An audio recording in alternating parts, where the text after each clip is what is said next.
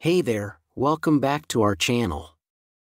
Today, we're diving into a topic that's near and dear to many of our hearts: how to use omega-3 fatty acids to lower your creatinine levels.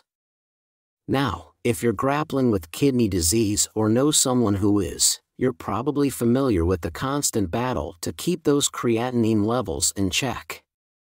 It's a struggle that can feel overwhelming at times, but fear not, because we're about to unveil a powerful weapon in your arsenal. Creatinine levels serve as a key indicator of kidney function, and elevated levels can signal trouble brewing beneath the surface.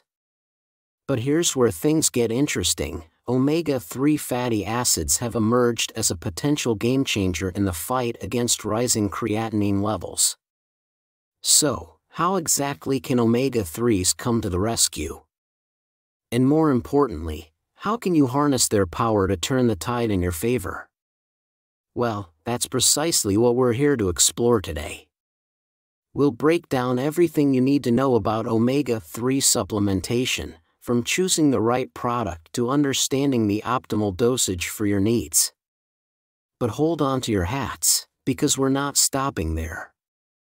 We're committed to providing you with the most comprehensive guide to omega-3s for kidney health that you've ever seen. So, if you're ready to take control of your kidney health, buckle up and let's dive in. Alright, let's delve straight in. Here's why I firmly believe in the power of omega-3s for individuals grappling with kidney disease. Now, let's talk about the benefits. Picture this: improved mental health, a decreased risk of depression. It's like a beam of sunlight piercing through the clouds. Depression can really throw a wrench into the lives of those dealing with chronic conditions. However, studies have shown that omega-3s can be a game-changer, boosting spirits and alleviating the burden of mental health challenges. Moreover, a meta-analysis published in the Journal of Clinical Psychiatry in 2019, which examined 31 clinical trials involving over 1,500 participants, found that omega-3 supplementation significantly reduced depressive symptoms compared to a placebo. But hold on, there's more. Omega-3s aren't just mood enhancers, they're also formidable fighters against autoimmune diseases. Think of conditions like type 1 diabetes, lupus, arthritis, and even the formidable IgA nephropathy. IgA nephropathy is particularly challenging, with no cure in sight. However, omega-3s can act as a brake, slowing down its relentless progression by quelling inflammation in the kidneys. A study published in the American Journal of Kidney Diseases in 2017 explored the effects of omega-3 fatty acids on IgA nephropathy. The findings revealed that omega-3 supplementation reduced proteinuria and slowed the decline in kidney function in patients with IgA nephropathy. And here's the kicker: this inflammation-fighting prowess isn't limited to a specific type of kidney disease. Whether it's triggered by diabetes or another underlying condition, omega-3s have your back. In fact, a study published in the Journal of the American Society of Nephrology in 2015 delved into the effects of omega-3 fatty acids on inflammation in individuals with chronic kidney disease. The results showed that omega-3 supplementation decreased markers of inflammation and hindered the progression of kidney disease. But wait, there's more to this superhero narrative. Omega-3s aren't just defenders of the kidneys, they're also guardians of the heart and conquerors of metabolic syndrome. Think lower blood pressure, reduced inflammation, yes, we're back to that, and even improved insulin resistance, a boon for individuals grappling with type 2 diabetes. A systematic review and meta-analysis published in the American Journal of Clinical Nutrition in 2012 scrutinized 70 randomized controlled trials and concluded that omega-3 fatty acids significantly lowered blood pressure. And let's not overlook uremic pruritus, the incessant itchiness that can drive one up the wall. Omega-3s? They're there to provide relief when it's needed the most. But I must share a crucial truth: not all sources of omega-3 are created equal. Whether it's fish oil, omega-3 supplements, or animal sources, not all of them are winners. So, choose wisely, my friend, because when it comes to omega-3, quality is paramount. Alright, let's dive into why it's crucial to consider various sources of omega-3 fatty acids. First up, we have fatty fish, the holy grail of omega-3s. These include mackerel, herring, sardines, anchovies, and salmon, all packed with those essential fatty acids.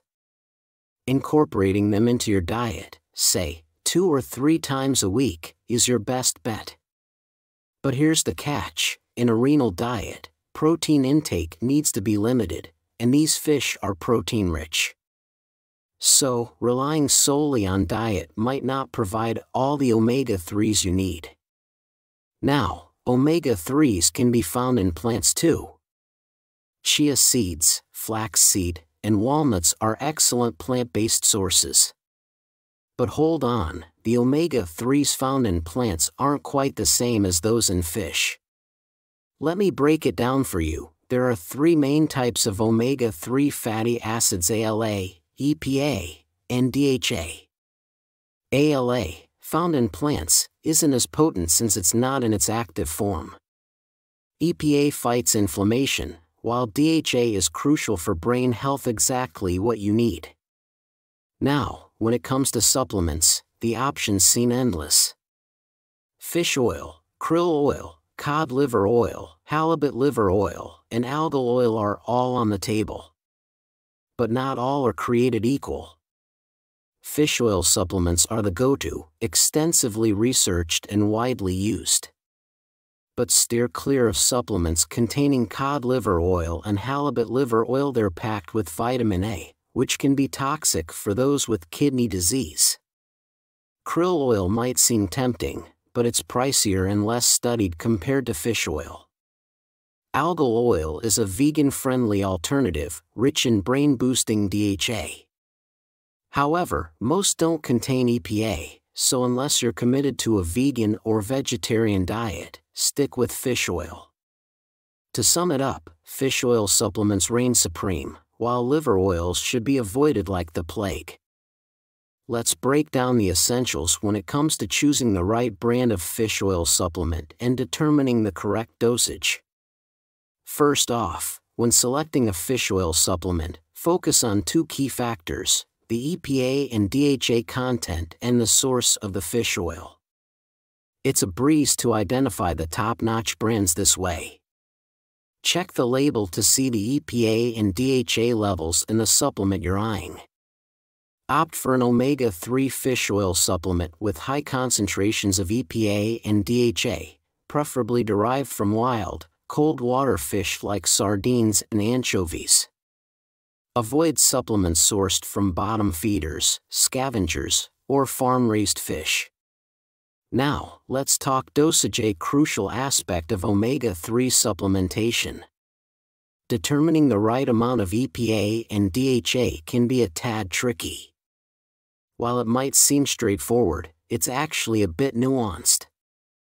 For healthy adults, the recommended minimum daily intake is 250 to 500 milligrams combined EPA and DHA. This serves as the baseline, ensuring you get your essential omega-3s. Falling short of this quantity can lead to symptoms like fatigue, poor memory, dry skin, heart issues, mood swings, or depression. If you're not meeting this quota through your diet, especially due to protein restrictions and a kidney-friendly diet, starting with this dosage is a wise move. Most brands typically offer 1 or 2 pills per day to meet this requirement. Of course, always consult your doctor before starting any supplement regimen. It's generally considered safe for everyone, but your healthcare provider can offer personalized guidance. Now, let's dive into specific dosages for various conditions, based on recent studies. For heart disease and high blood pressure, studies suggest a dosage of 1,000 milligrams of combined EPA and DHA per day.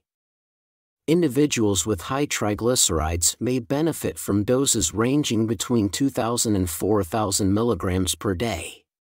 There's an intriguing study highlighting the use of higher doses, 4,000 milligrams of combined EPA and DHA per day in individuals with advanced kidney disease and IgA nephropathy. While the results are promising, exceeding this dosage isn't FDA approved, so close monitoring by your doctor is essential. When starting omega-3 supplementation, it's wise to begin with the lowest effective dosage, especially if you're new to it. Monitor how you feel, as even the minimum dosage can make a significant difference and is the safest option. Remember, higher dosages may lead to more side effects. Speaking of side effects, while omega-3s are generally safe, there are a few things to be mindful of. Mild side effects like upset stomach, heartburn, or diarrhea may occur, particularly at higher doses. To minimize these, take the supplements with a full meal. One important consideration is the blood-thinning effect of omega-3s, especially at higher doses. If you have a bleeding disorder or take blood-thinning medications like aspirin or warfarin, consult your doctor before starting omega-3 supplements. Additionally, if you're on medications for high blood pressure, your doctor should monitor you closely when initiating omega-3 supplementation. While omega-3s can help lower blood pressure, there's a risk of it dropping too low, necessitating adjustments to your medication dosage. Always prioritize open communication with your healthcare provider and heed their guidance throughout your supplementation journey. Now, let's talk about something crucial: the omega-6 to omega-3 ratio. Omega-6 fatty acids are types of fats found in many oils. They're not exactly the healthiest option, especially considering that the typical Western diet packs about 10 times more omega-6 than omega-3s. Too much omega-6 can hike up your blood pressure, increase the risk of blood clots leading to heart attacks and strokes, and even cause water retention. So, it's not just about boosting omega-3 intake, it's also about cutting back on omega-6, alright? Sources of omega-6 include safflower oil, sunflower oil, corn oil, soybean oil, sunflower seeds, walnuts, and pumpkin seeds. Many of these oils are commonly used in processed foods and less healthy cooking methods, making them not so great choices. Here's the thing: many people consume excessive amounts of these omega-6 sources and skimp on omega-3s. The trouble is, they compete for the same receptors in your body. So, indulging too much in foods rich in or cooked with these oils can hinder your body's ability to absorb the omega-3s it needs. It's just another reason to steer clear of processed and junk foods whenever possible. Alright, folks, I've shared all the essential info to help you make the most of the powerful home remedy that is omega-3s. But if you still have questions, don't hesitate to drop them in the comments section. I make it a point to respond to as many comments as I can. That's all for today. See you next time, and thank you for tuning in.